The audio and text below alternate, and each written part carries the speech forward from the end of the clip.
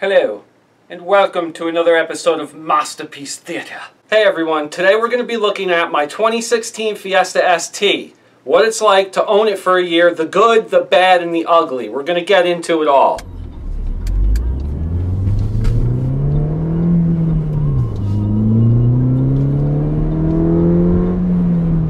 There's no really driving this car like this when you're really trying to get on it. The torque steer is so immense in certain spots, and it will move the car on you dramatically.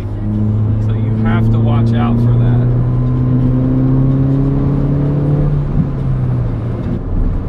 I'm in the first full year of my lease, 3-year lease. And this car's been spectacular. I really don't have anything that I really don't like about it, except for little minor things that can be changed.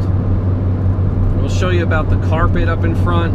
Every once in a while you'll dip the clutch down and it'll lift the mat up with it. That's not a good thing. Besides that, I've had a few other small issues. One well-known issue is the intercooler couplers. The intercooler is front mount on this car, and with that weak motor mount that it used to have, when the motor would pull, it would pull itself away from the intake coupler. It'd cause a boost leak.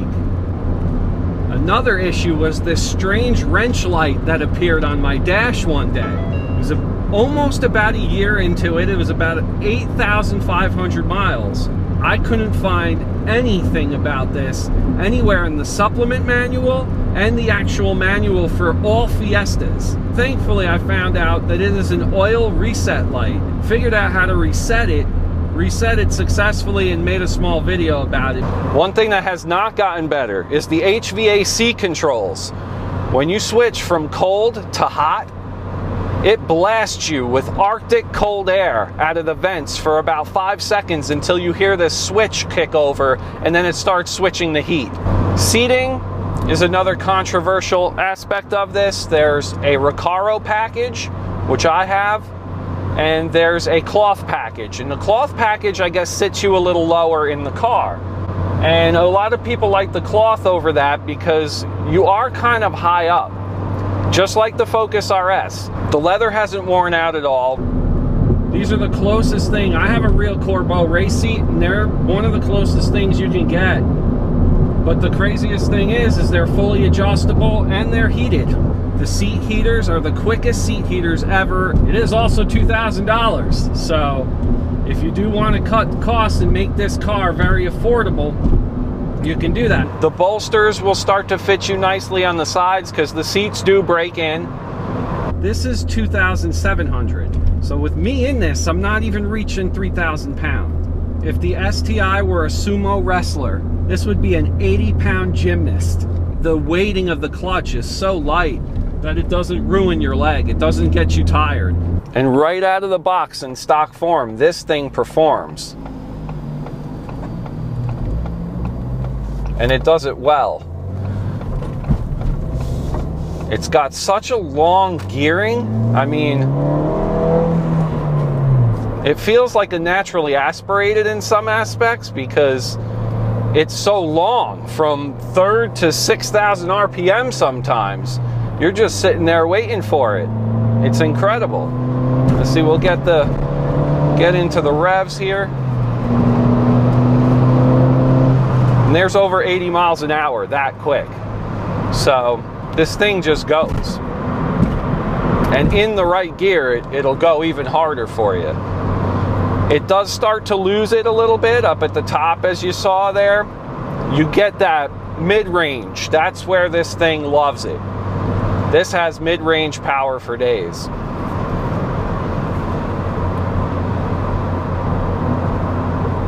Electronic stability control can be fully shut off in this car, making it a full hoonage car. You can go crazy. You can pull the e-brake, spin the damn thing around. It is front-wheel drive. You just have to remember, when you do let the rear end out, you're not going to be able to hold it with throttle.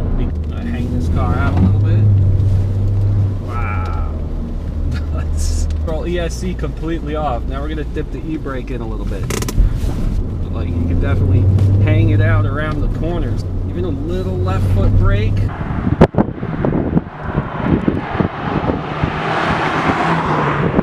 The steering is electric, so there's no real connection.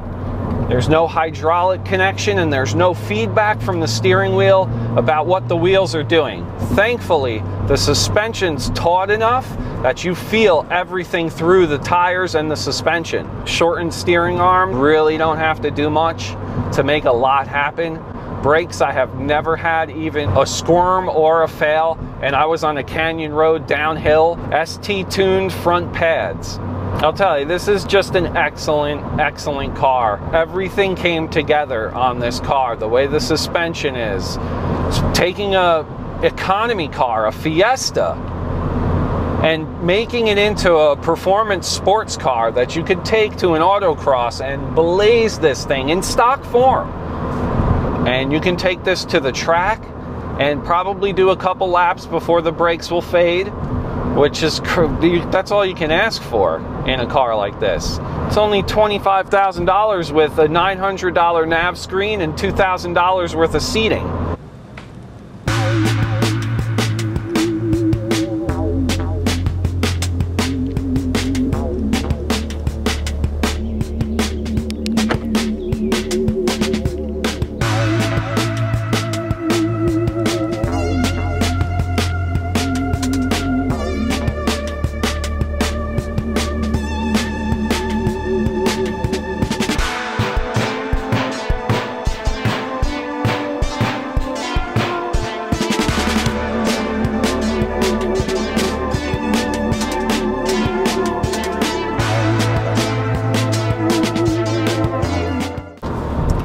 The Sync 3 system is incredible. All the steering wheel controls for the cruise control and sync. Press the button in the middle on the left control.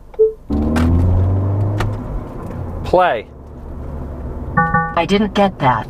You can say AM, FM, USB, navigation, Sirius, or travel link. If the phone is connected, you can say call, followed by the name of the contact, like call John Smith, or dial, followed by the phone number, like dial 555-0155. I feel like I'm Knight Rider. Kit, we're gonna need an address. I didn't get that.